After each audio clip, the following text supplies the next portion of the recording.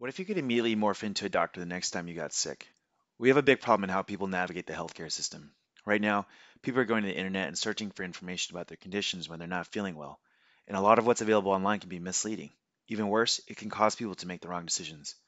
I started Buoy 6 years ago during my ER rotation in med school when I realized patients were looking to Google for guidance on how to navigate, and it wasn't working.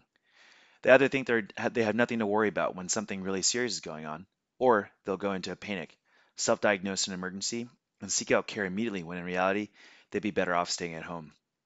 At the end of the day, most people aren't doctors, and yet we force them to become one when they get sick. 56% of ER visits are totally non-urgent.